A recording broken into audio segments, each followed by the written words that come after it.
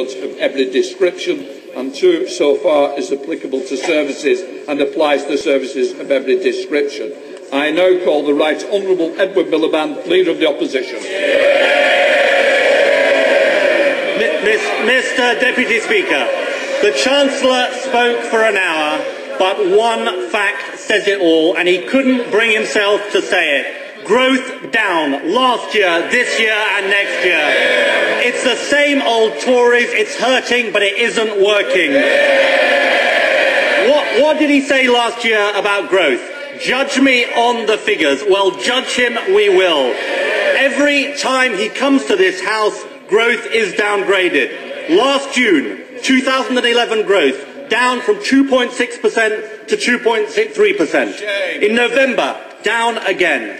And in January, what did the Prime Minister say? His 3 priorities for the year were growth, growth, growth. And what happened in this budget? Growth down, down, down. And taking account of all the measures.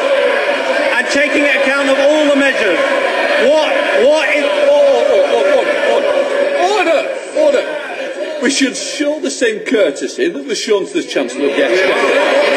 Leader of the Opposition. Mr. Speaker, what is the Chancellor's singular achievement? To deliver a budget for growth that downgrades the growth forecast. Down this year to 1.7%, downgraded next year too. And Mr. Deputy Speaker, it didn't happen by chance, it happened by choice. His choice. And it's the wrong choice to go too far and too fast. In his own words in the June budget, he chose to go £40 billion further and faster in tax rises and spending cuts than our plan to halve the deficit over 4 years. It's that pace of cuts that has seen consumer confidence fall in almost every month since the general election. In his first budget, the Chancellor promised steady and sustained economic recovery.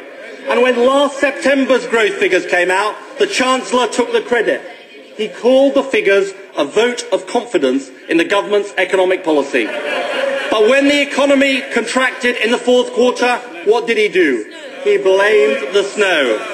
Mr. Deputy Speaker, even he must appreciate the irony. Because while the Prime Minister was grounded from his trip to Thailand, he was on the piste in Klosters. I guess it was the right type of snow for a skiing holiday, just the wrong type of snow for our economy. But Mr. Deputy Speaker, what is it about the British snow? Because they had worse snow in Germany, a big freeze in France, in the US, the worst blizzards for decades. But despite all of that, their economies grew in the 4th quarter. And while our growth forecasts have worsened, theirs have improved. The German economy, the Chancellor should just calm down a little bit, Mr. Deputy Speaker. The German economy is forecast to grow more strongly than it was last year. So is the United States. Growth in the world economy has been revised up. But which is the major country downgrading its growth forecast? The United Kingdom. Mr. Deputy Speaker, it's not the wrong type of snow to blame, it's the wrong type of Chancellor. The wrong type of Chancellor in the wrong type of government with the wrong priorities for Britain. Mr. Deputy Speaker, he also... Look, courtesy should be shown, but can I say to everybody, the public out there also want to hear what the opposition's got to say. If there are government members who do not want to listen, then please leave the chamber. But the public out there want to hear both sides of the sound. Some people may agree, some may disagree. Leader of the Opposition. Mr. Deputy Speaker, they shout and jeer as unemployment hits a 17-year high. What more do you need to know about the party opposite?